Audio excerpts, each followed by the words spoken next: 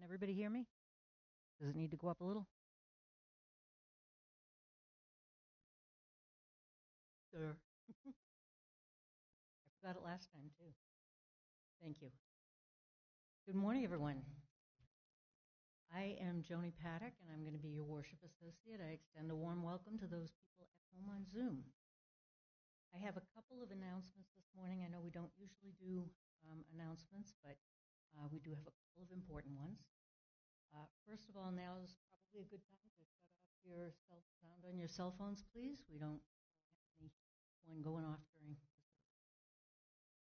I also want to say, as if nobody in this room knows, Happy Pride. Happy Pride 2021. Yay. And I would have been in the parade, but I'm still a wimp when it comes to being in crowds of people I don't know. Also, next week is Socks on the 2nd. You may remember we have a box in the brown box right where Jerry's standing. Socks on the 2nd. If you can bring them to service, that's great next Sunday. And if you can't, if you can come during the week when the office is open, you can drop them in that brown box. It's pretty clearly marked, Socks on the 2nd. You won't have any. Many of you heard last month from Arlene Rosenthal, who's the president of Well in the Desert, and she talked about how incredibly appreciative the people that are affected by poverty are by the donations of socks. I guess, last month they just went crazy. They had so many socks, and they were very, very grateful. So your help and your contributions will be gratefully accepted.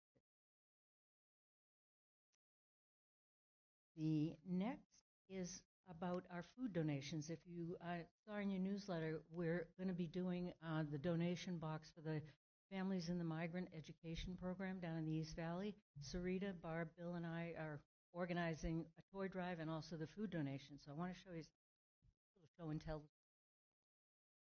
Sarita and Barb went to Lowe's and picked up this box. This is a perfect size box to make the donations. They're not too heavy when they're loaded. They fit nicely into the van that we're going to be having out in the parking lot on December the 3rd, which is a Friday afternoon. And if I remember right, it's 3 to 6, but look in your newsletter, the newsletter, and it'll say the hours. We'll have it right out front here, so you can't miss it. The list is here, taped to this box, this sample box, and it lists all the food items that they have requested at the migrant education program. If you don't have the list, if you just want to have an extra copy or whatever, see Sarita. I think everybody knows Sarita. After service, and she has some printed out. So that it'll make it so much easier. The box is $1.10 at Lowe's, so if you can go to Lowe's, and it's small size. And it, like I say, it just makes it, last year there were some that were just so heavy, it was really difficult to lift them into the van and out of the van and transport them into the building once we got there. So that would be really helpful. Okay, drum roll maestro. We have the results of the auction, the silent auction and the live auction held on Zoom last night. And the total is, I'm getting choked up, I'm so excited, $20,000 even.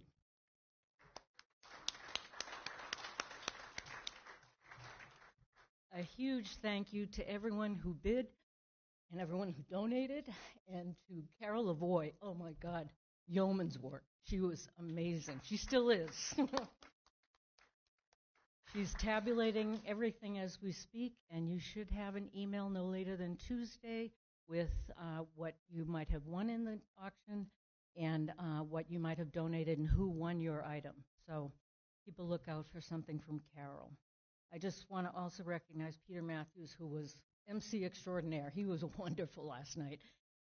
He was fun and funny and kept right up with it. And I think we were done before 7:30, right? It was like 7:20. I think we were all done. So for those of you who missed it, you really missed a fun time. I got to tell you, last year when she said it was going to be on Zoom, I was a real skeptic, but it was a lot of fun last year, and it was just as much fun this year. We're hoping to have it live here next year, please God. I also want to recognize Jack Fitzsimmons, who did all the graphics. For any of you that saw it on Zoom last night or might have gotten a booklet, he did all the graphics, and he did a wonderful job. He does so much. All the graphics that you see here are done by Jack, so I just wanted to give him a shout out as well. Okay, that's it for announcements. I don't think I missed anything. Now I'd like to take a moment to acknowledge that we are on the historic lands of the various bands of Cahuilla people. We honor the unique relationship that we hope emerges between our community and the indigenous people and their traditional territory. Let this acknowledgement serve as a reminder to recognize, honor, reconcile, and partner with the Cahuilla people whose lands and water we benefit from today. I would also like to point out that November is Native American Heritage Month, which is a federally recognized event in which celebrates the rich and diverse cultures and traditions of our Native people. In years past, Bill and I have attended some of the powwows that have been held locally here in the Valley, but unfortunately, due to COVID, the festivals are virtual. You might find it interesting to look online. There's more information about the culture and traditions of our local indigenous people. Let's see. Oh, Pride. I did want to mention one other thing about Pride. We had a record number of people sign up to march. We have 16 marchers this morning marching in the Pride Parade, all wearing the bright yellows, standing on the side of love t-shirts that many of you have probably seen over the years. And we also have a banner that was handmade by one of our members, Juanita Garner, from several years ago. Her son actually made the banner. It's a big, bright yellow, and it says, UUCOD, standing on the side of love, brightly painted with rainbow colors, and it's just beautiful. So we've become known here in the Pride Parade and other places as the Yellow People. True. So in that spirit, I also want to say that here at UUCOD, it doesn't matter where you or your ancestors are from, who you love, your gender identity, your theology, your politics, or your immigration status. We welcome all who are committed to our core values as expressed in our 7 principles, and those can be found on the back of your order of worship if anyone's not familiar with them. Together we come to this place to share our hopes, dreams, and visions. We seek to build a diverse and inclusive community that honors our first principle, the inherent worth and dignity of every being. Thanks for being with us this morning, both here in the sanctuary and virtually at home. And finally, please consider making a donation today to support the many programs we offer and all the good work that we do in the area, particularly of social justice.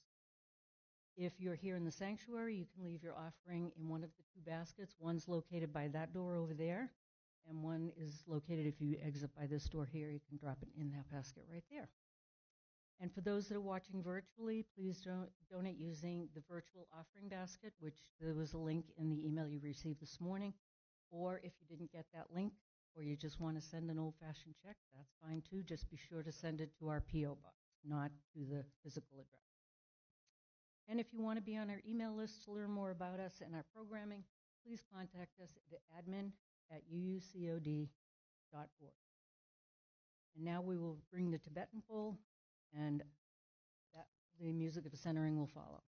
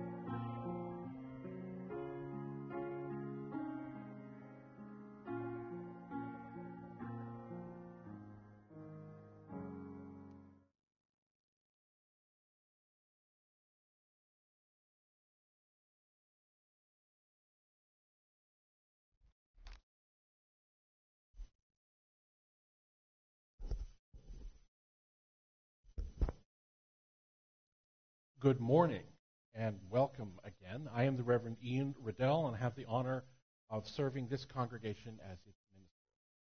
We gather together as a congregation and a tradition that celebrates the richness and beauty of individual lives and understands that the tapestry we weave together is made stronger and more vibrant by our collaboration and by the sharing of our lives and our visions for a community of diversity, inclusion, and belonging. And so I say to all of you, come one, come all. Come with your missing pieces and your extra screws. Come with your hard edges and your soft spots. Come with your bowed heads and your upright spines. Come all you flamboyant and drab, verbose and quiet, fidgeting and lethargic. All you with large vision and tender hearts. All you with small courage and tender fears. Bring your lisp and your stutter and your song. Bring your gravel and your drawl and your lilt. Bring your anger and your joy and your righteous indignation. Misfits and conformists and everyone in between. Come into this space and be welcome. Bring who you are. Bring where you've traveled. Bring where you long for. And let us worship together.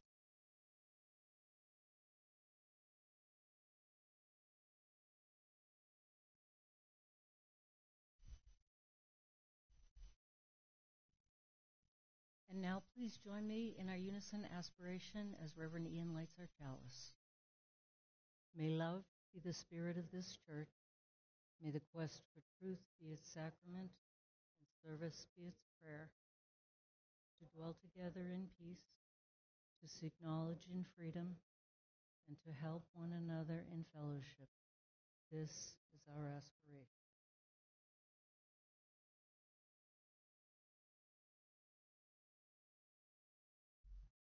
To invite Sarita and Barb to come forward to light our candles.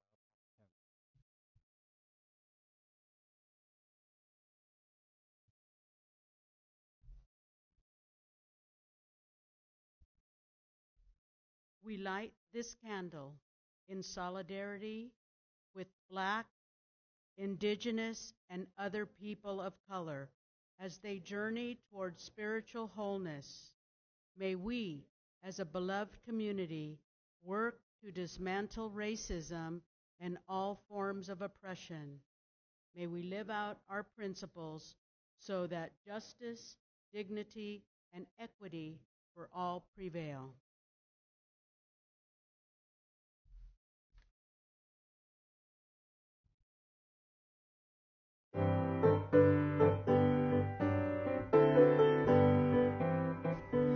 Love will guide us, peace has tried us, hope inside us will lead the way on the road from greed to giving.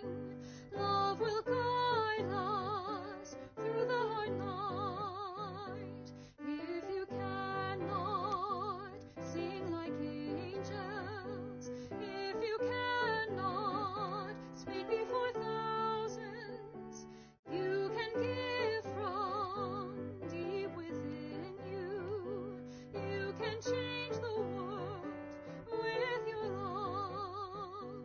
Love will guide us, peace has tried us, hope inside us will lead the way on the road from greed to giving. Love will guide us through the hard night.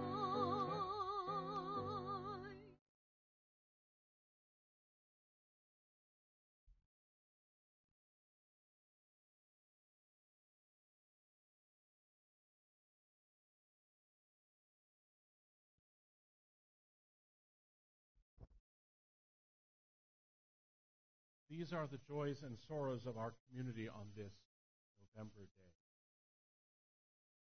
We share special prayers for Sarita's brother David, who was diagnosed with lymphoma. We light a candle returning to spirit. Joan Elliott's brother Malcolm has unexpectedly ended his identical twin Melvin and sister Joan. May the Elliott families be held within the beloved Cheryl lights 2 candles today. First, a candle of sorrow for Portland friends Tracy and Randy, suffering from their family tragedy and a loss as a result of domestic violence. The second candle for her neighbor Bruce Montgomery, who is in a coma. We light a candle today for the people who lost their lives the 15th of this month at an overcrowded museum. And we light a candle of hope for our UUCOD friend Corbett Bratton as he recovers from surgery which will hopefully remove all his health issues. The surgery was a success, but he's still dealing with some residual issues and remains hopeful that he'll be home early this week. Please keep him in your healing thoughts and send lots of positive energy into the universe. Thanks. And we share a candle for all those joys and sorrows that remain in the silence of our hearts this morning, unspoken, but still real and powerful in our lives. We pause, gathered together in community, both here and virtually. We gathered together in community, a community of love, a community of hope, a community of trust, a community of support. We gather in that community. We hold in our hearts today all those who are suffering from despair, from violence, from fear. And we hold in our hearts today all those who are celebrating with joy, with success, with hope. Celebration and pain live together in our hearts. And so we need community. We need a reminder that we are not alone. We are gathered even when we are spread apart in the arms of love.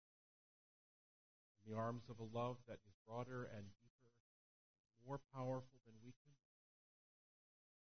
We are part of it as it lives through us.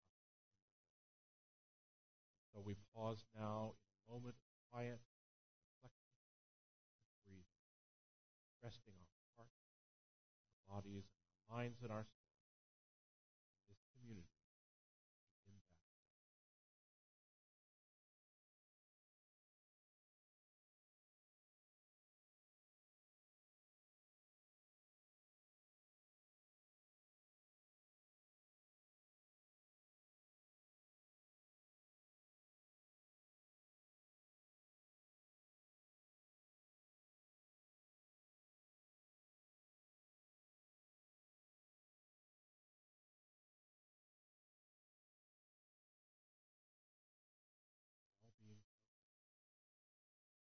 All beings know an end to suffering. May all beings know. I hope that we will know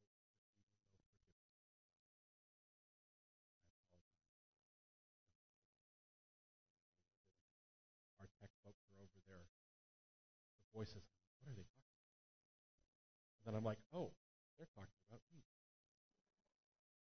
So I would like to move back a little bit and invite Joni to do our reading for the day, followed by our hymns.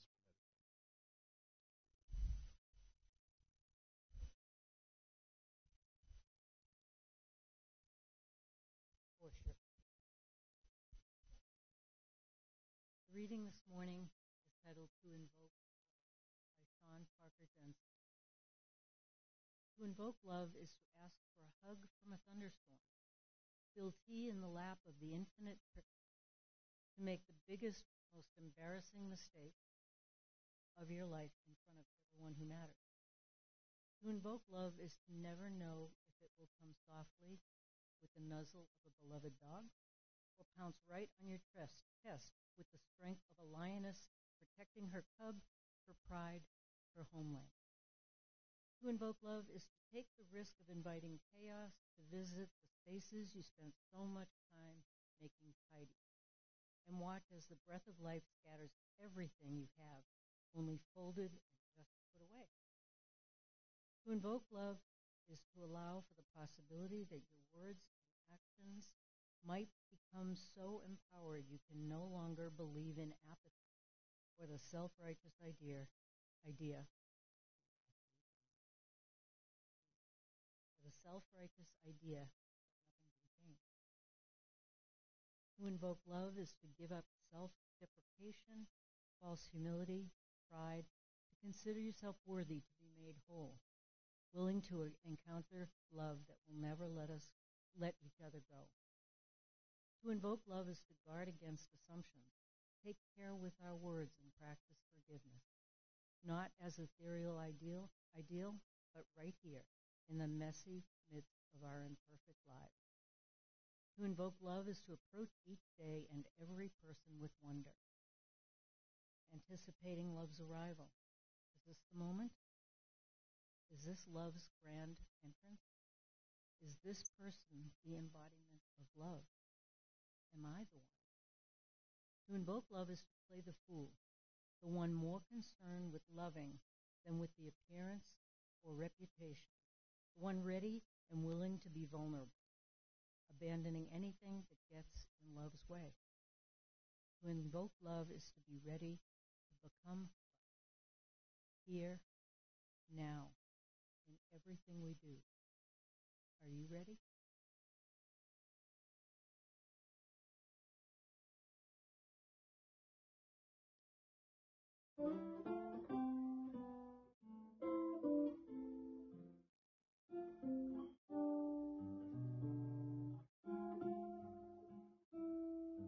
Fuente de amor, ven hacia mí y al corazón cántale tu compasión.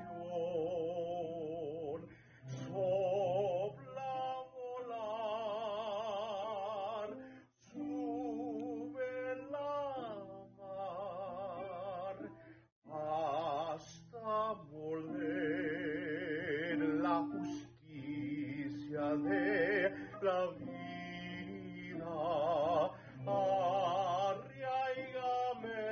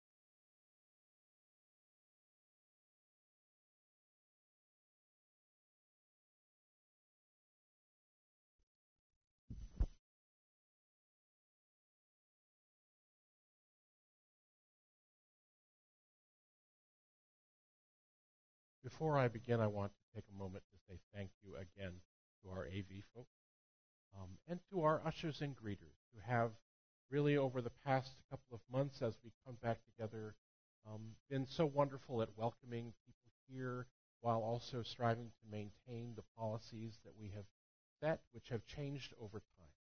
They have done work which has changed every week. So I want to say thank you to our ushers and our greeters especially this morning.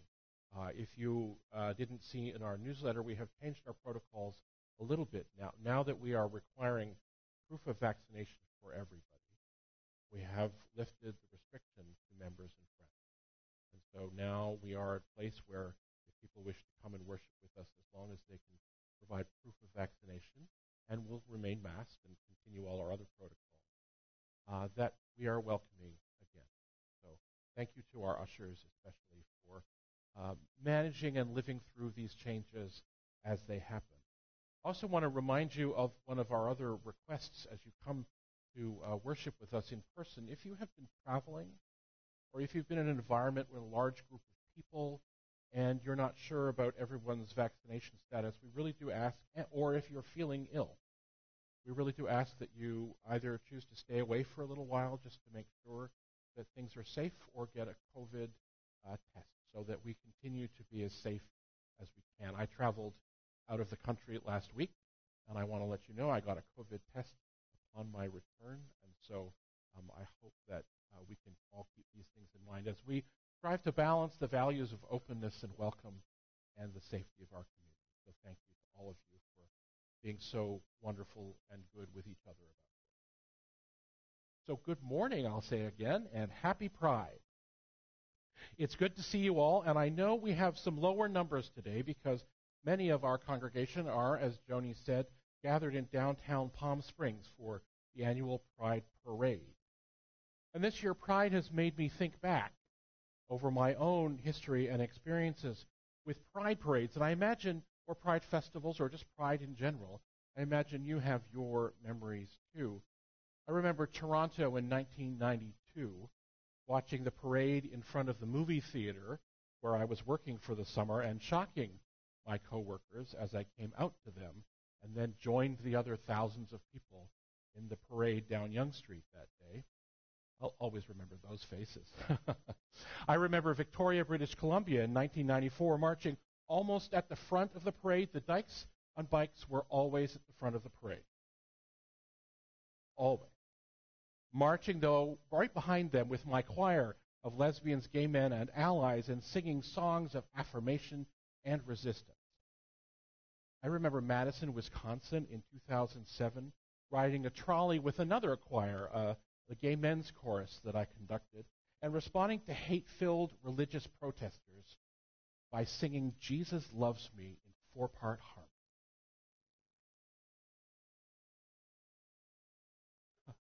I remember those faces, too. I remember Las Vegas in 2014, wandering around the downtown of Las Vegas in a clergy collar, looking for my congregants who were gathering to march, and being questioned by a passerby as to whether I was there in support or in protest. I said, I'm marching. And they said, Amen.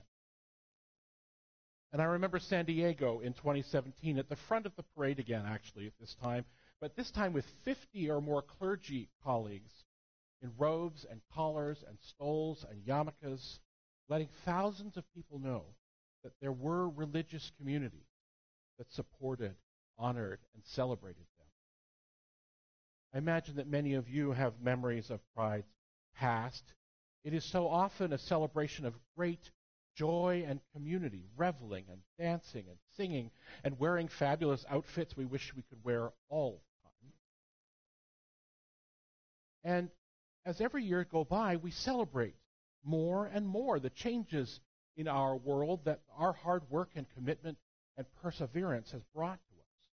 The changes that we have demanded for our LGBTQ lives and families.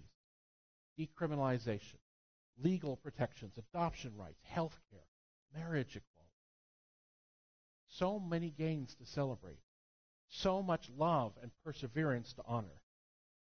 I know that I wake every day grateful for the commitment and hard work and sacrifice of those who have come before me, people who gave their time, their skill, their stubbornness, sometimes their livelihoods or their lives to build a new world for all of us. So we celebrate and share gratitude every day, but especially at Pride. I remember, though, one of my friends asking me once, why pride? Isn't pride a sin? So what is pride? Why do we use that word? We talk about pride coming before a fall. We wonder about those times when we or others proclaim our own superiority, our disdain for those not as successful or beautiful or as well off as we are. Pride. But I see another face to pride. In a world that so often tells so many of us that we are unworthy of love, that we are not deserving of the protection of the law, that the way we live our lives is sinful, that we may not actually deserve to exist. In that world that has examples like this, I'm going to share one, though you know I could go on and on about the ways in which this world treats so many of us. Last month, a state legislator in Texas, in his capacity as chair of the House Committee on General Investigating in Texas, notified the department in charge of education in Texas that he was instigating an investigation of school districts and the type of books that were in schools and where they were kept and how much money they spent on them. The list of books was 16 pages long, contained more than 850 book titles. Many of these books dealt with race, the lives of non-white people in our country, and our nation's history of racism and oppression, and resistance to that racism and oppression. It feels like this is part of the ongoing challenge to teaching the real history of our nation and its people, a challenge hiding behind critique of critical race theory, which no one who's critiquing it can describe, apparently. It's part of the attempt to whitewash our history and keep our young citizens from learning the true story of our country, disasters, pain, and heroic resistance to oppression, all being swept under the carpet. Now, the list of books isn't limited to racial issues. The Texas Tribune reported that other listed books that this legislator wants school districts to account for are about teen pregnancy, abortion, and homosexuality, including LGBT families, or a book called The Letter Q, Queer Writers' Notes to Their Younger Selves, or The Underground Guide to Teenage Sexuality, biographies of Harvey Milk and others, and the children's book, And Tango Makes Three.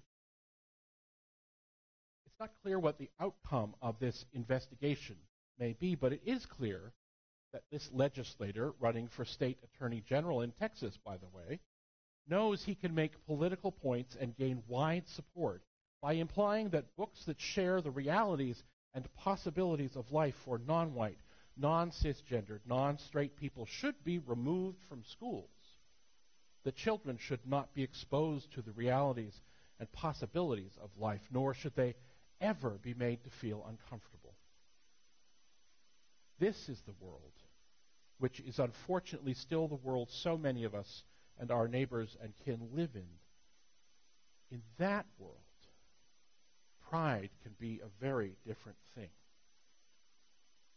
What if we were to imagine pride as love for self in the face of shame?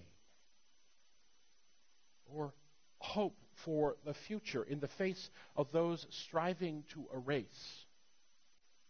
What if pride is working for justice in the face of the evil of prejudice? What if pride is embracing each other in the face of the denial of our deep love and connections? What if pride is celebrating our glorious variety in the face of deadening demands for normal? What if pride is gratitude and honor for the achievements of the past and a commitment to work for a love-affirming future for all of us? What if that's what we mean by pride?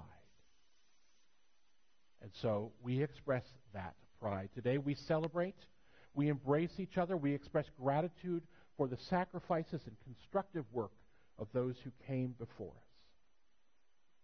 Now, I call today's service Our Pride Should Be a Promise, because the actions of Texas legislators and politicians and religious leaders and so many others around our country tell us that they are also aware of the way the world is changing, or that they fear it could change.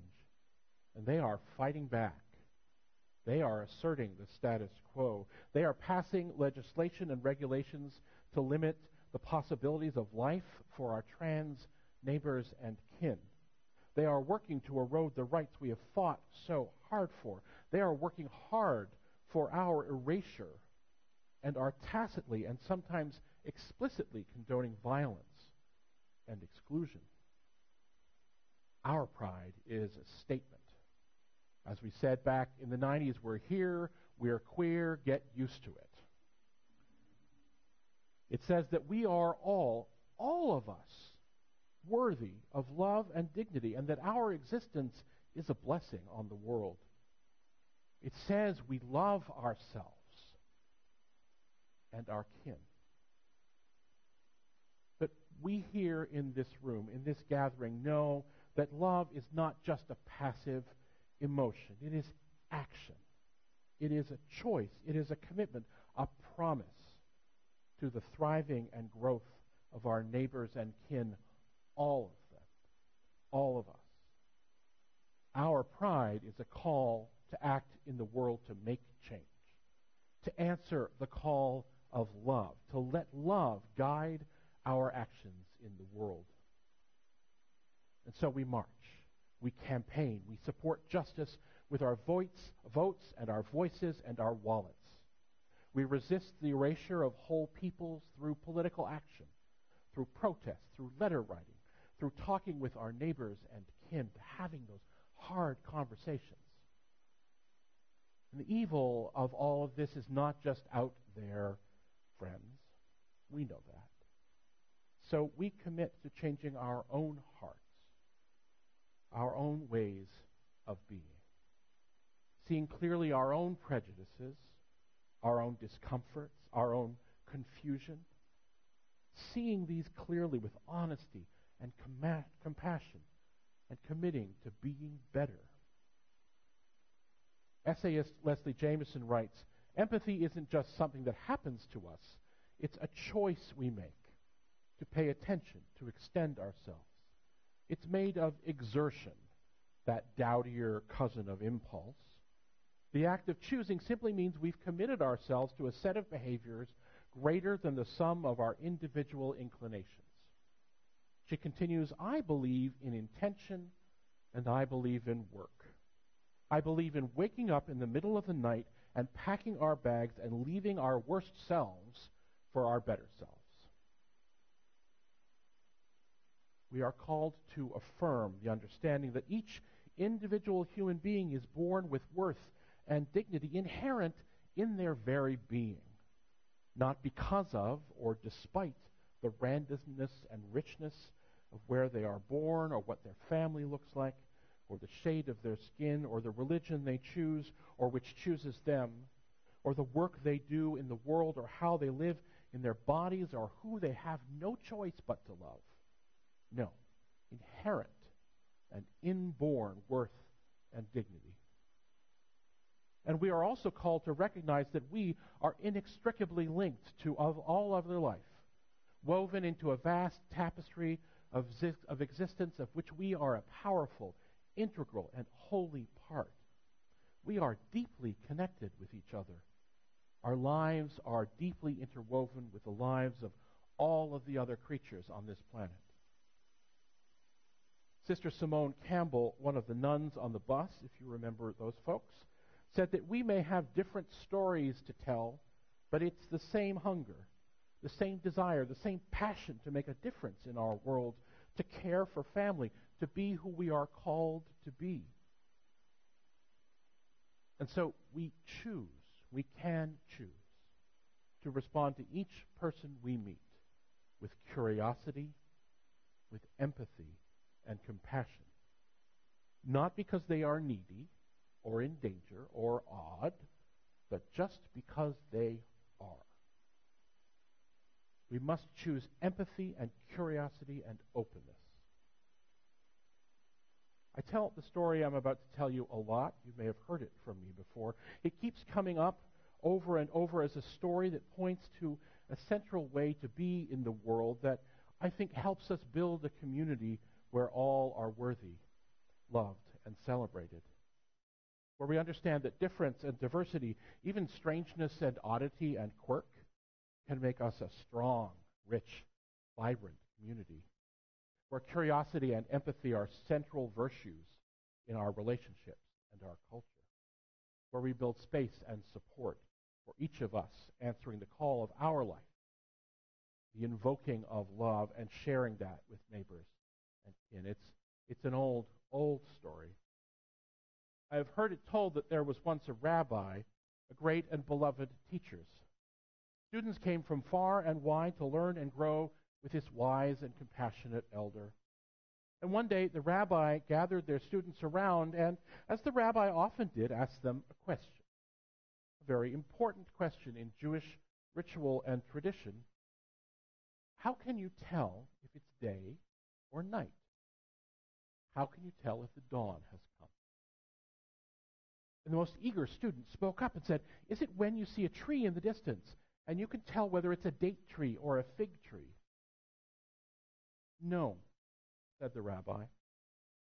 And the most earnest student spoke and said, is it when you can see an animal in the distance and tell whether it's a dog or a goat? No, said the rabbi again. Increasingly frustrated, the most impatient and impertinent student spoke and said, well, how can you tell then? The rabbi responded, it is when you look into the face of the person in front of you, whoever they may be, wherever they are from, whatever their standing in life, whatever the color of their skin, whatever clothing they wear, whatever language they speak. When you can look into the face of the person in front of you and know that they are your kin. If you cannot see that, the rabbi concluded, it is still night.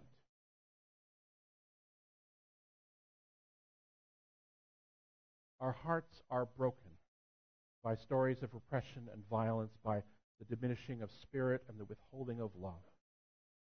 May we remember that through the cracks of our broken heart can grow kindness and tenderness, mercy and hope. May our broken hearts be the ground of our steadfast faithfulness to all of our kin in this life, whoever they may be, wherever they're from, whatever they're standing in life, whatever the color of their skin, whatever clothing they wear, whatever language they speak, that each holy life may flourish and shine and bless the world in dignity with their joy and passion and rich beauty. May we know as we share together in our grief and in our prideful celebration that we are inextricably woven together into the vast song of the cosmos, woven into a common life and a common destiny. May we rejoice in the beauty and strength of the music we weave with our lives. May we cherish each life as a holy gift of love to the world. And may our pride, our love for our holy self, our rejection of shame and oppression, may our pride invite and lure and challenge and guide us to choosing to act for the protection of all of those around us, to act for the support of all of our kin, especially those who society says shouldn't exist, to act to celebrate each and every day the wondrous beauty and majesty and sheer gloriousness of all the ways we live in our bodies and share our love with the world. Let's invoke that love and let it be the love that guides us every day ahead. May it be so. Answering the call of love is our closing hymn.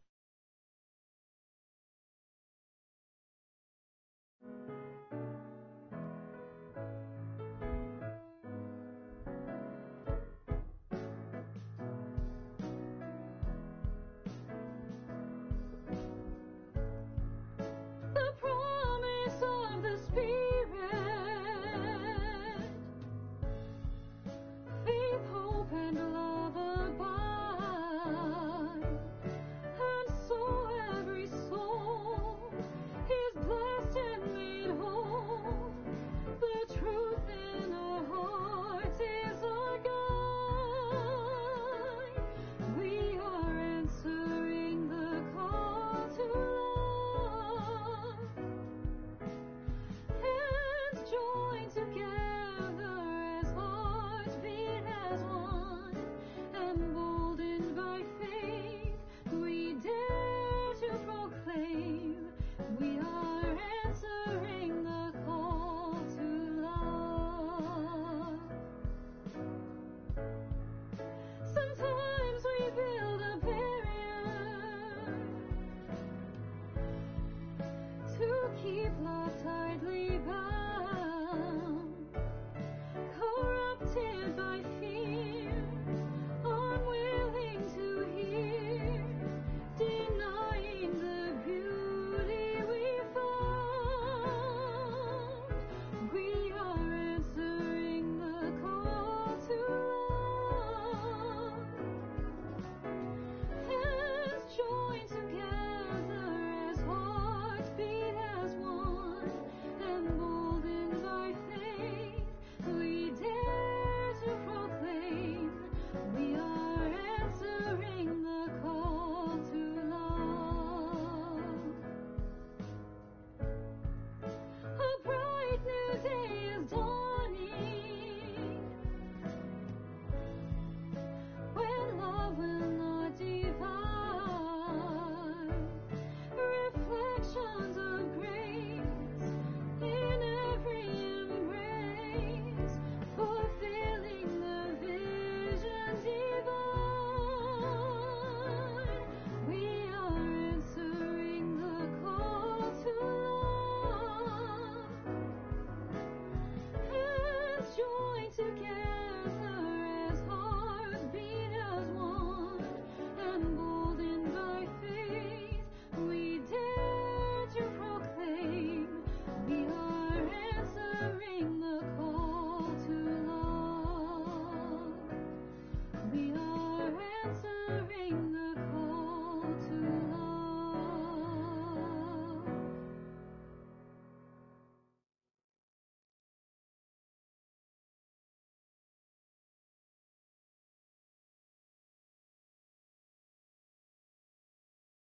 And now please join me as we extinguish our chalice.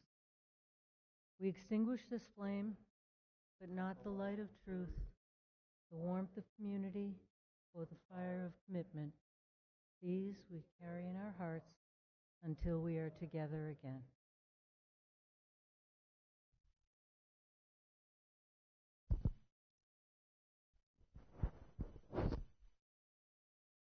As we end our time together this morning, may we carry the flame of our community in our hearts. Light, that we may truly see the beauty of our neighbors. Warmth, that we may greet all we meet with acceptance and kindness. And fire, to fuel our passion for a world transformed by love. Go in peace, my friends, to love and serve the world.